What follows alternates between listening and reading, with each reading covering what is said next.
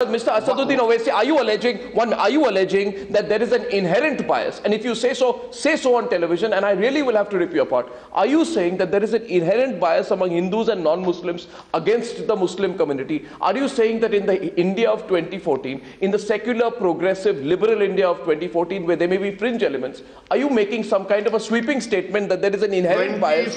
Is there an inherent bias? Are you saying there's an inherent bias? Are you saying there's an inherent bias among Hindus and non-Muslims against the Muslim community? 2014 has broken this myth of Muslim vote bank, and I must thank Mr. Narendra Modi for doing it. And you please tell me, why is it that in the states of Delhi, Madhya Pradesh, Rajasthan, Chhattisgarh, there are so many states, and including UP, you don't have Muslim MP? You see, Mr. And these, listen Mr. to me. Owaisi, And when you make wrong comments, I stand by the comment I made to Indian Express. I will make that comment again and again. You have asked me for a question, I am giving you an answer. Now, Mr. Owaisi, next time you make the comment or use these kind of speeches, also remember the following facts. One second. There is a constituency. I don't need any advice from you. You can ask me questions. I will answer according to what I have to say. Mr. Owaisi, I do not deny the effect of polarization. However, there are so many constituencies in our country where they are predominantly non-Muslim constituencies where there is a Muslim candidate who wins. I'll give you some example. The Kasbah Assembly constituency. And why don't you talking about the parliament election of 2014? Yeah, so Mr. Owaisi, please show me. I would give you in the MPs which have been elected 23 assembly parliament segments. I am 23. Mr. Owaisi, parliament segments apart from 2 or 3 parliament seats. 18 to 19 MPs have won only because of the Muslim vote being in substantial number. Now let me ask you. Why did Shahnawaz lose? Do non-Muslims not vote for Muslims? That's what you're saying? I am not saying that. But you can't say that because allow me to give you some examples. Allow me to give you some examples. I have to rebut that false allegation you are making. Well, you just said it. I quoted you. They do vote, but in terms of their ensuring victory, that number is not high. Wrong. That number is not high. How is it that Mr. Molayam Singh wins only his family and his caste wins? Mr. Owaisi, I am giving you all examples, Mr. Arnab Goswami. You don't want to accept it. It's your right. So, Mr. Owaisi, you made the sweeping observation that I am not open to the examples that you're giving. I request you for a minute to just listen to a few examples that I will give you. I am not denying that the Hindus don't vote for Muslim candidates. And I also say then that listen to me, and Mr. Modi got on 31% of the popular vote.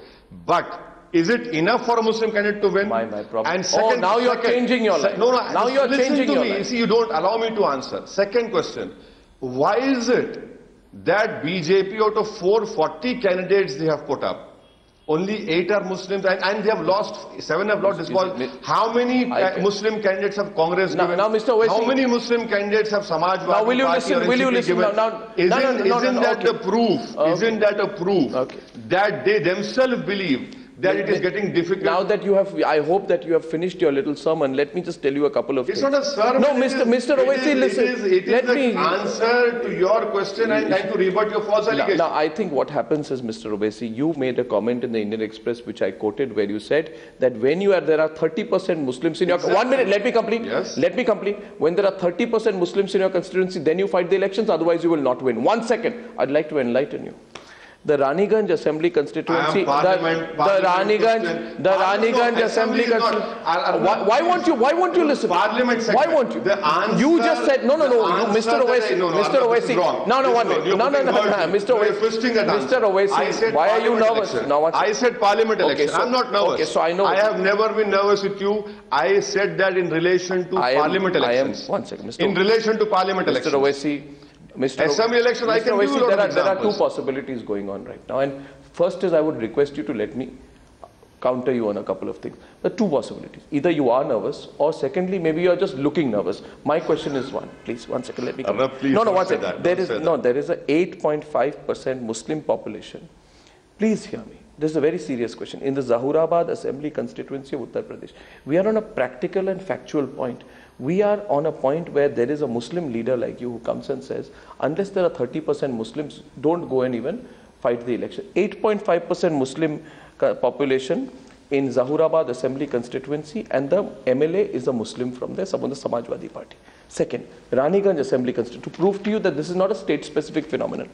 West Bengal, 11% Muslim population has a Muslim MLA from the TMC. Okay.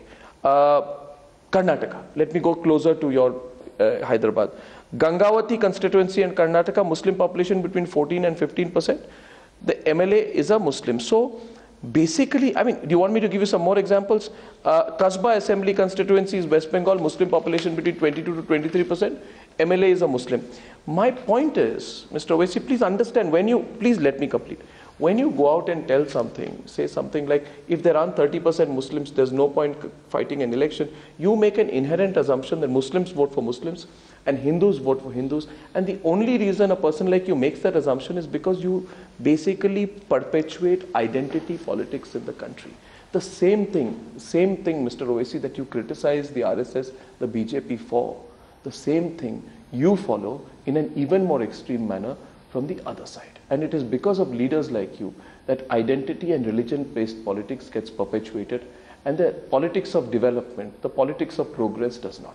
I have just, proven to you, here. Mr. Owaisi, I have told you if this is this vote bank politics or not. My question is this vote bank politics or not? Can I rebut all those allegations you have made? Facts presented. I will tell you. Karnataka, what is the population of Arnab Goswami Muslims?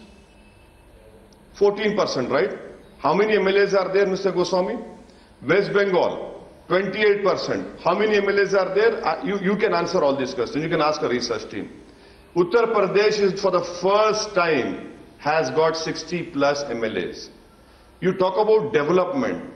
Please show me what development is there in West Bengal. Please show me what development is there in Karnataka. Do you know in Karnataka, 14% is the population. You see, the problem is you can't look beyond Hindu and Muslim. The problem I find is that you're fixated in your head. You can't look beyond Hindu and Muslim. Why don't you look upon whether the candidate you won is good or bad? I have never been against Hindu religion. I will never be against Hindus. It's quite obvious. No, I am not. This is quite obvious you are. This is what you think. Maybe you're suffering from Islamophobia. I cannot help that. But I am telling you that these are facts.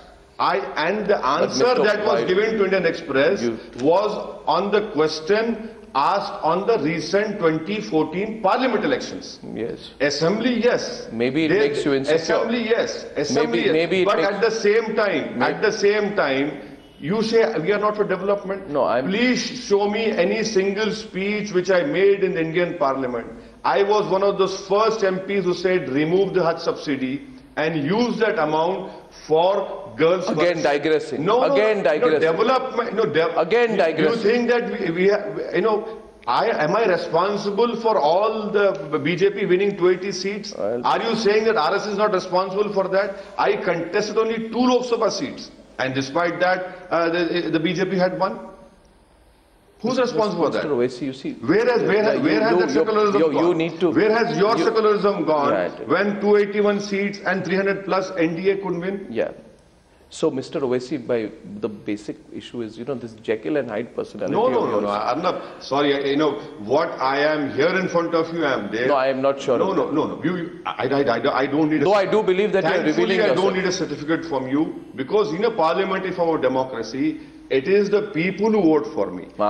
You can expose me. You can try to expose me. Okay. End of the day, it is the people who want. You see, they'll see. Asaduddin Owaisi says, in an interview September 2013, in reaction to a question on your brother's hate speech, you say, let the courts decide, the people will decide through the ballot boxes if we are wrong. In other words, you say, let all the venom, the hate, the religion-based bile of my brother carry on. The courts will decide on that. You have no right to your channel to convict my brother. It is the courts, Mr. Arnab Goswami, who have more knowledge of evidence. This is what your brother says. Knowledge of law. This is what whatever it is. Do you want me to repeat what your brother says? Whatever it is the courts will decide. Do you want me to repeat what your brother says? He should be given a chance in the courts of law. The courts will decide. Why do you avoid it? No. This trial by media is not good. Why? When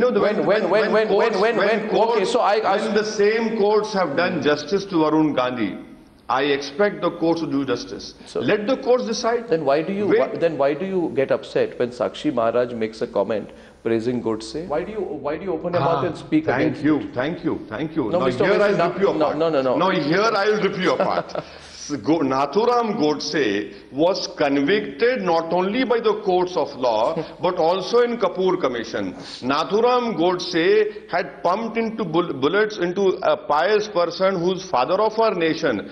Am I eulogizing or am I saying am I equating Nathuram Godse with Mahatma Gandhi? No, Mr. Arnab Goswami.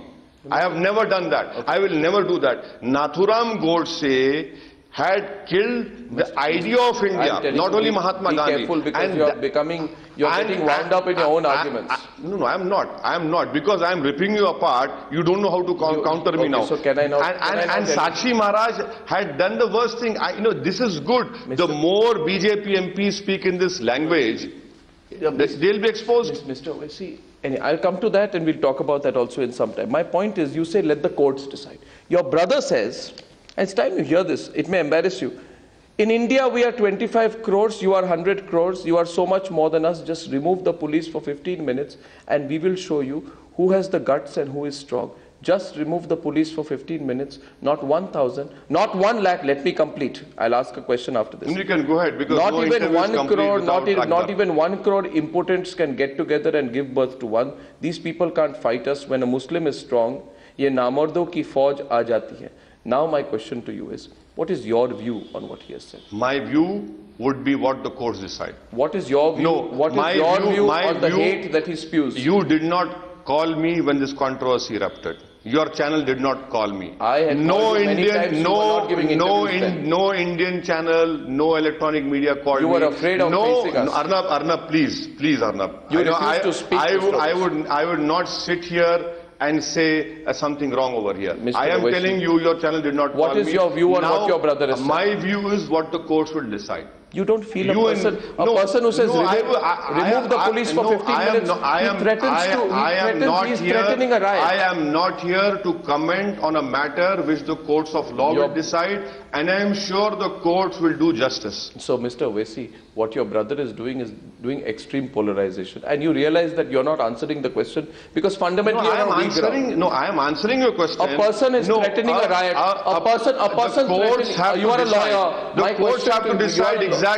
As a lawyer, as a politician, I am telling you, a person threatening a riot. The courts will decide. A person you and me cannot decide over in here. a public platform. You can become a lawyer over there, but right now I am telling you, my view and opinion would be what the courts will decide. I have full faith in the courts of law. Before thousands of people, I have full faith in the courts of law. The courts will decide. Before thousands of people, the courts will decide basing on what evidence is there. Before thousands of people, the courts will do justice. Before thousands of people, the courts will do justice. Not now. Tell me, Mr. Owaisi, if somebody goes and desecrates your religion, or speaks against your religion, or speaks against your scriptures, what action should be taken against that person?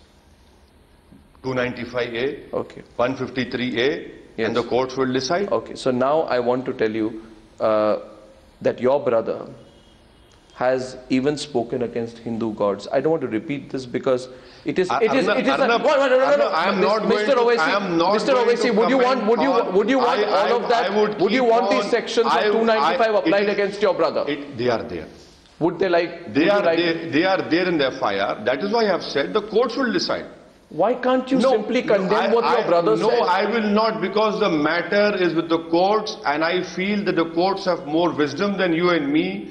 And whatever the court's decision would be, you and me will have to accept After this extreme obfuscation on, frankly speaking, you want to go out and preach about secularism, Mr. Owaisi? What secularism? When I say the courts will decide, after refusing to take a position on what your brother said. Why should I take position on what you want? I cannot take position on what Arnab Goswami wants. I am saying the television is a transparent media. People are watching. The people will know that I am saying the courts will decide. What is wrong in courts in deciding? Okay. Do you want a trial by media? Then I'm asking you a counter question. Why do you stand up in Parliament and question mass conversions? Because even on those issues, you should say the courts will decide. Why do you get upset when a Rajeshwar Singh says that what is wrong if we are carrying out conversions of any kind, forced or not not force? Who are you to want me decide? to reply? No, one sec. Why do you then raise the issue in Parliament? Why do you raise the issue in Parliament? Why do you tell someone else to act? Why don't you say the courts will decide? The barrage of questions you Mr. asking Owaisi, me, you must have. I have many more if you want. No, I am ready to take each and every question. No, you are just repeating like a broken record. You're saying let the courts decide. Mr. Arnab Goswami, what conversion talking about? What are you saying? No, conversion. What are you saying? I am saying the conversion issue. What are you saying? Listen to me. Are you getting confused now? No, conversion issue was done on the basis of inducement. Are you on weak ground? No, I am not. Let the courts decide that. No, why don't you say let the courts decide? Why haven't they arrested him? Why haven't the government arrested him? Let the courts decide. Exactly. Why does the government tell you let the courts decide? But why haven't they arrested Rajeshwar Singh? There's a process. Let the courts decide.